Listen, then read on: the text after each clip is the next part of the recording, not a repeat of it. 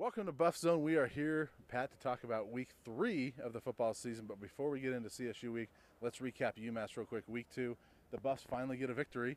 It looked pretty good. I mean, 48-14 over UMass. Just real quick, your impressions of that game. Well, I think it's important. Not only did they get the win that they needed, but they got the performance that they needed. Right. You know, this is a UMass team that's playing their first game of the year, and it showed. But CU did to an undermanned opponent what you're supposed to do to an undermanned opponent. And we haven't seen a lot of that out of this team the last few years. So that was great to see all phases of the game. I was particularly impressed how they overcame the adversity at the end of the half with the Laguda targeting ejection down by the goal line. Instead of kind of folding, the Buffs held strong. They got the interception in the end zone.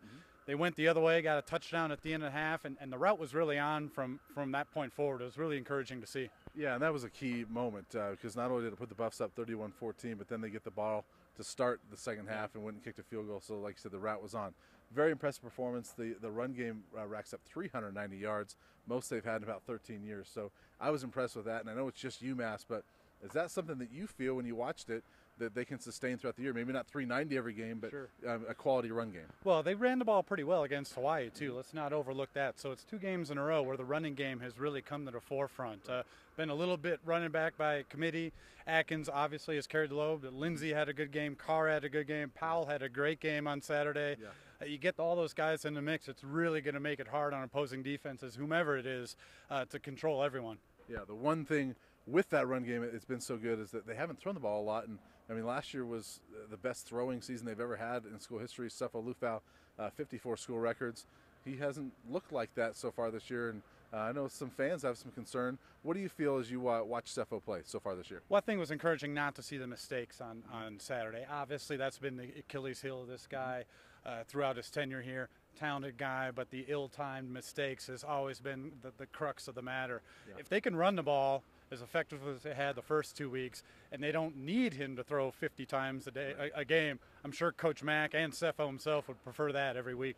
Yeah, he had a few throws that probably should have been picked or could have been picked, but they didn't. And overall, I thought he was pretty good that game. I think that balances out, though. I mean, sometimes you get balls that are picked that shouldn't be. They bounce off the receiver's hands or whatever. I think at the end of the year, those things kind of balance themselves out, though. Yeah, going forward, though, I'm not worried about Sefo. I think he's still going to have a pretty good year. I'd agree with that, and especially if this running game keeps going, it's just going to make life easier for him.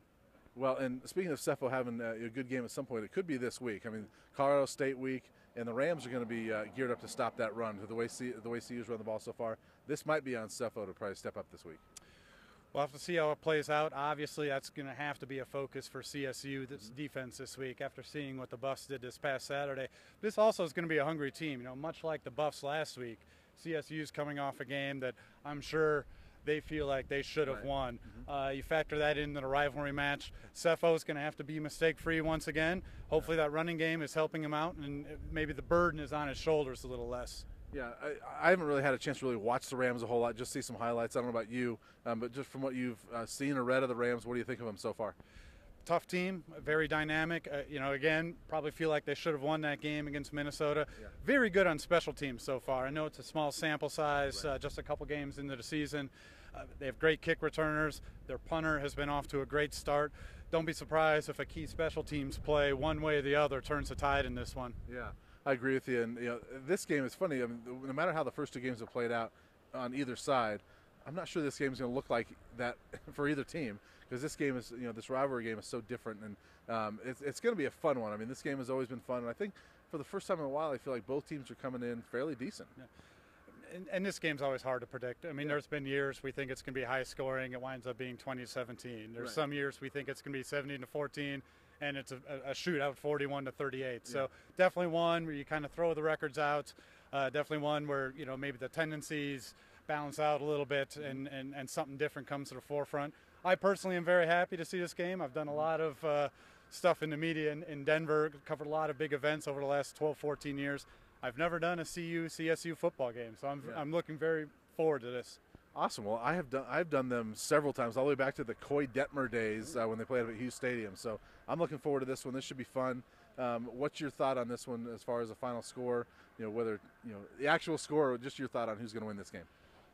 Tough one, putting us on the spot, aren't you? I think the Rams come away, though, in a close one. I think it's going to be a big play late, a field goal type game, maybe 24-21, somewhere in that range. Okay. I'm going to go the other way. I like the way the Buffs came out last week, and I think that they're going to really use that as momentum going into this one.